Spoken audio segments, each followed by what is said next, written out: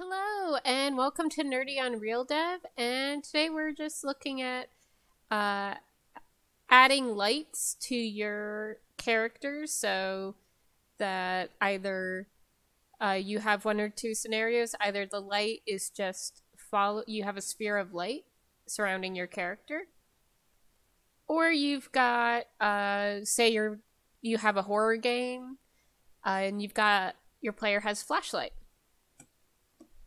And there's a few ways of doing it.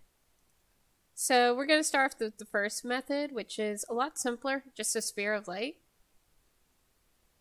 And start off by just dragging in a point light.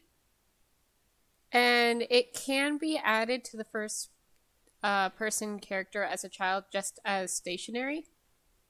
But it works a bit better if it's, or it makes more sense if it's movable. Let's just say that. So you can child it and position it exactly how you want it. Then you hit play, and you can see that the light is following the character. Now, that's one way. You can also go into the first person character, and up here where you see add component, if you pull this down, in the cases of things like blueprints, you can see the various components that make up the blueprint. So this is the first person character blueprint. And you can just add the point light through this drop down menu. And you can see that the point light is just automatically centered. Play, it's there, it moves. And yet another way is if you actually go into the blueprint, so either by finding the blueprints or hitting edit blueprint and then open blueprint editor, you can add the blueprint right here. Save, compile, and then it is still not here, which means have to actually drag the point light out into the graph. Pile.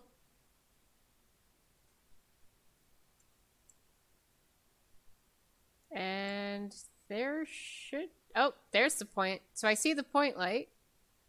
Should be under here. But you can see that it does the same. Moves around. There's point light inherited. And you can edit the point light to give the right color or effect or brightness, radiation. Not radiation, radius. So that's how you would get, whoops. That's how you would get the surrounding light. Go back into our blueprint.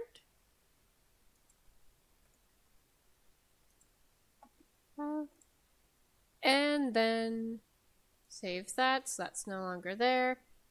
Now, for a more flashlight, in that case, you would want to bring in a spotlight. So we'll just pull this in. And see, I'm pulling this in, but there's a few ways of going about it. So technically, you could do it this way of pulling it in, decreasing, messing around with the attenuation radius, and make this smaller, make this bigger.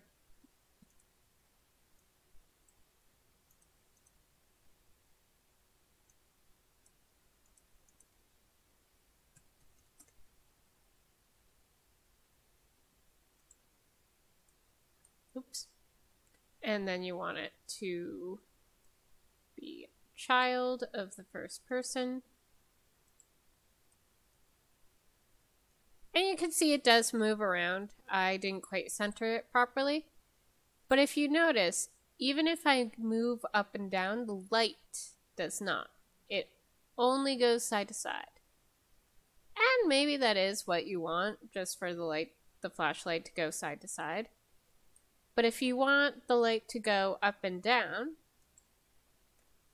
you actually have to go into the blueprints. So, just like with the point light, gonna go into Edit Blueprint, open Blueprint Editor.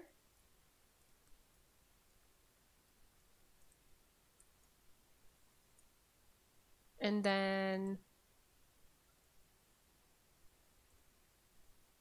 Spotlight.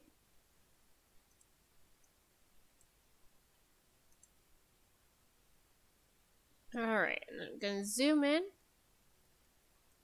And there's probably multiple ways of doing this. The way I'm going to do it is going to set world. Helps if you can spell. Rotation. Oh, okay. See? Completely blanked on that. So, have your spotlight. World rotation.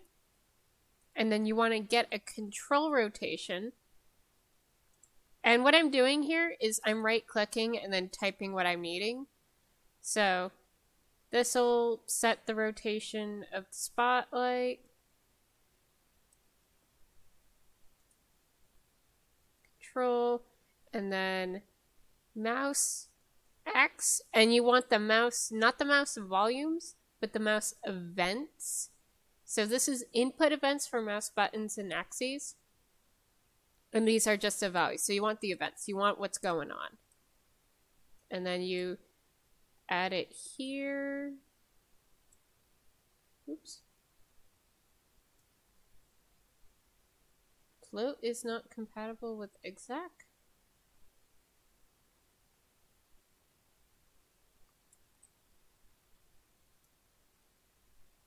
There we go. I was grabbing the wrong thing. Do not grab the axis value. Grab this little arrow right there. And then you want mouse Y. Again, you want the event. You want what the mouse is doing. Grab by the arrow, not the axis value. And then you save, compile. Don't know why it calls it dirty. And then, yeah, and then if you go in here, you'll notice that the spotlight is right in there. Extremely bright. Let's just make this more flashlight color. Increase what this is doing is, there we go. Yeah, what this is doing is giving more of a hard edge to most of the light. That's what the inner cone angle to a spotlight does. And if we hit play, the ceiling a little too high, but you can see now that now it goes up and down. So there's you go. So that's how you have a point light follow your character around, by childing the point light or by adding it as a component to a blueprint, and how you get a flashlight going. Thank you for watching. This has been another episode of Nerdy on Real Dev. If you liked the video, consider subscribing if you haven't already, and also donating to my coffee. Thank you very much. Have a good one.